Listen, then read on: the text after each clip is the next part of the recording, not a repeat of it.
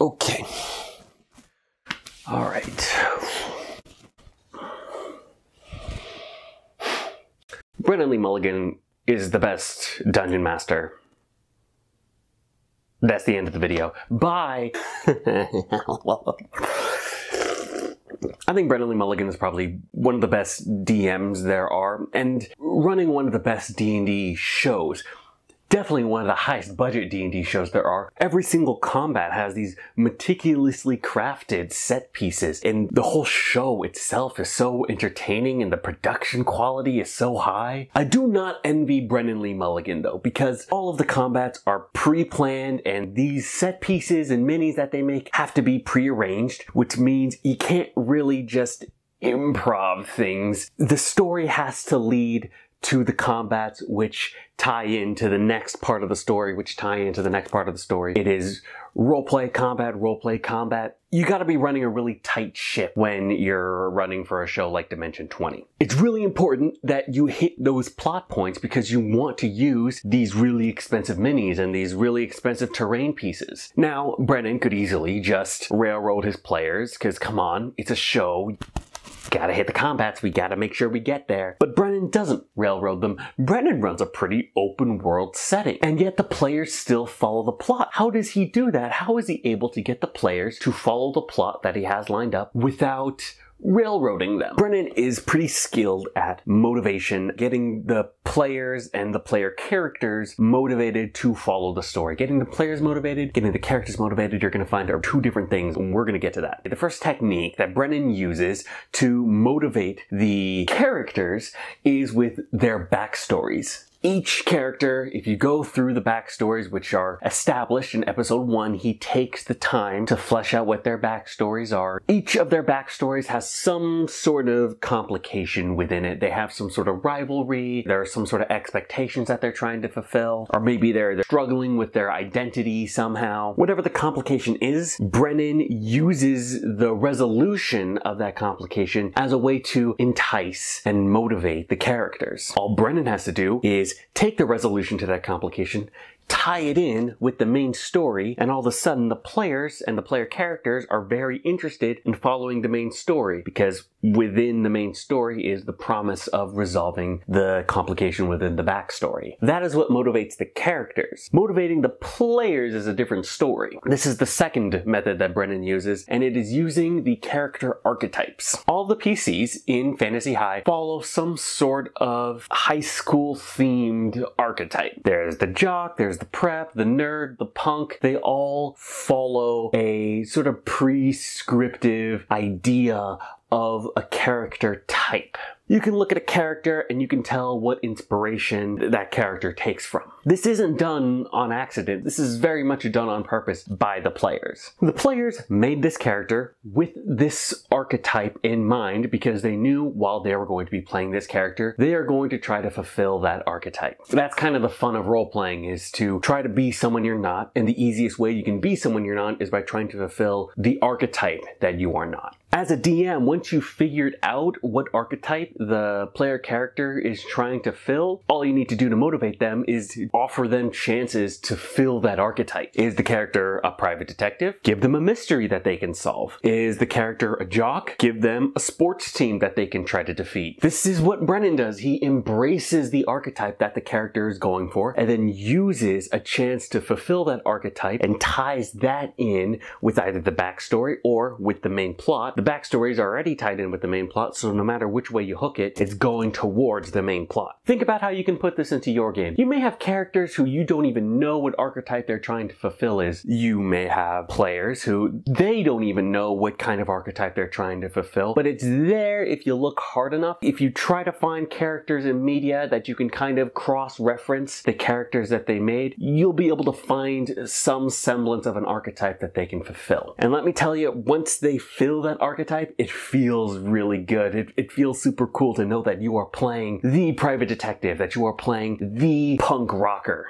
You don't want to be a sucky jock, you want to be an excellent jock. And so letting your players be the peak of their archetype makes it feel like they kind of succeeded at making their character. Brennan Lee Mulligan is a master at this, especially when you mix that with the backstory. It is the motivation of backstory with the method of archetype. So you fulfill that complication. Like, let's take a look at Fabian as an example. Fabian is a jock, and his backstory is that he's trying to make his father proud. So he is going to make his father proud by being really good at the Blood Rush team. And now his motivation for the rest of the game is going to be trying to get into the Blood Rush team. And then Brennan Lee Mulligan ties in getting into the Blush Red team with the rest of the main plot. The Blood Rush team are actually part of the villains. And now Fabian is motivated to follow the main plot, and Lou is motivated to follow the main plot as well because he wants to fulfill that archetype that he had in mind when he made Fabian. Take this, dude, with the other 5 characters as well, and you have a fully motivated party. This is just when it comes to planning the campaign out. Brennan is also really good at role-playing. You can tell that the players on the show have lots of fun with their role-playing with Brennan. How are they doing that? How is Brennan letting them have so much fun with role-playing with his NPCs? When NPCs are put in front of the player characters, Brennan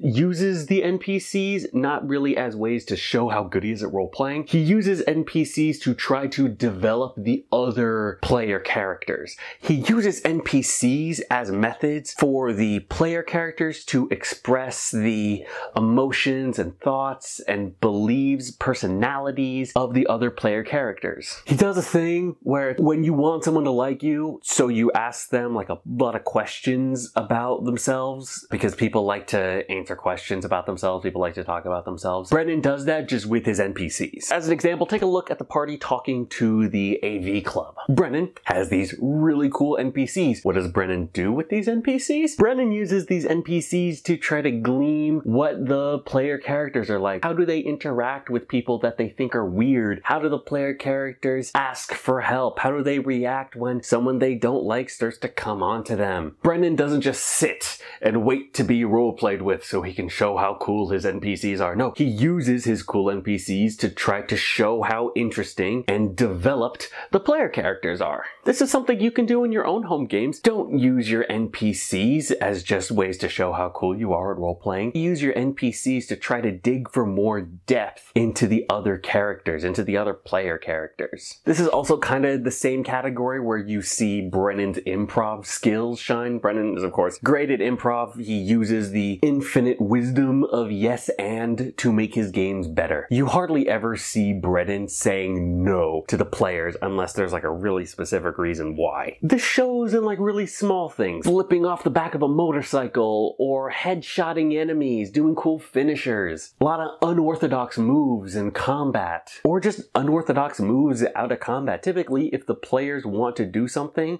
Brennan is their #1 fan in doing that thing. And of course, doing this makes his players feel extra cool, and it makes the story a bit more spectacular. The players aren't just tripping over themselves. Brennan knows what the characters are good at, and he lets them succeed at things. This could be something you can include in your game right now. Just whenever there is swashing and or buckling in your combat, let the players do it. Let them swing from the chandeliers, let them do the flips, and let them do the things that are just extra crazy. Your game is going to be more fun that way. Which leads me to how Brennan runs combat. And let me tell you, the combats on Dimension 20 are insane. If you've watched Dimension 20, you know that they do combat a little bit differently. Most D&D games, you have a lot of combat sort of spread out amongst the whole campaign. No, Brennan takes all the combats and puts them into one massive battle. Every other episode, there are these deadly, insane combats where there's like 10 different things going on, which is a lot different from how combat normally happens. Most of the time I notice in D&D, the player characters go into what I call cantrip mode, where the player characters don't want to spend any of their resources, so they do whatever doesn't spend spell slots or class abilities. So, you know, they use their cantrips, their basic attacks, and they just kind of roll until all the enemies are dead. This is because players are trying to conserve their resources. They want to wait until it becomes important to use all their class abilities. This makes your games boring. It's just kind of rolling until all the enemies are dead, turns all the fights into just trivial ways of just waiting for the enemies to die. Not with Brennan. Not when there are thousands of audience members tuning in. No, Brennan puts on a spectacle. Brennan makes all of his fights so insane and chaotic that the players have no other choice but to use all of their abilities, and even then there's still just a slight chance that they will win. I mean, these combats are so insane that Brennan has them level up after every single encounter. This also makes it so that they have new abilities in every single encounter, and every single encounter is different for the player characters. And also, it just feels great to use your combat abilities. I mean, when you get to use your class features and all the new spells that you get when you level up, that just feels great. But as a player, you want to conserve those abilities. You want to wait until they matter. Well, guess what? In Dimension 20, every combat matters. There's no point in conserving your resources. After every single fight, there's going to be a long rest, and these fights are deadly, so you better use your abilities. Every single fight is a desperate triumph against an overwhelming enemy, and they're important to the story too. It's not like they're just fighting for no reason. Every single fight has some string of events that gives them the reason as to why they're going into this fight. These combats aren't just difficult because there are a lot of enemies. No, Brennan makes the combats more difficult by adding in layers of complexity. He makes the battlefields more dynamic. He adds extra elements that give complications to the fight. There's some kind of ticking clock or a giant monster in the fight that isn't loyal to either the enemies or the party. Every single fight, there's some kind of moving battlefield or a separate objective that the players can do. Fights aren't just hitting the enemy until they're dead, it's also making the choice between fighting the enemy and doing the secondary objective or the third objective, or trying not to die from the moving battlefield. Like in the cafeteria battle, right? Brennan could have just had the players fight against the lunch lady warlock and all the little corn minions, but no, Brennan also added a giant corn monster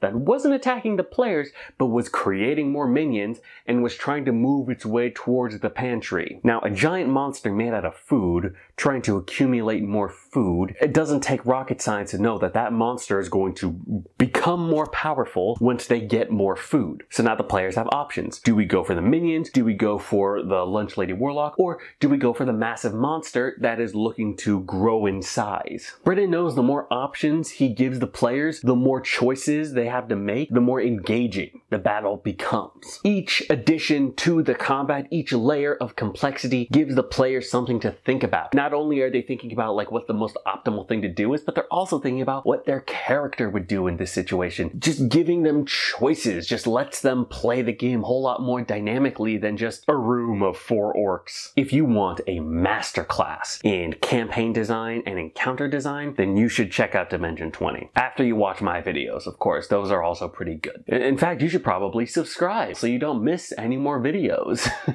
If you think this content is actually really good, so good you want to give me money for it, I have a Patreon. It's only $3 a month and you have access to the exclusive D&D campaign that I'm running for all of my patrons. All of the patrons are on screen right now.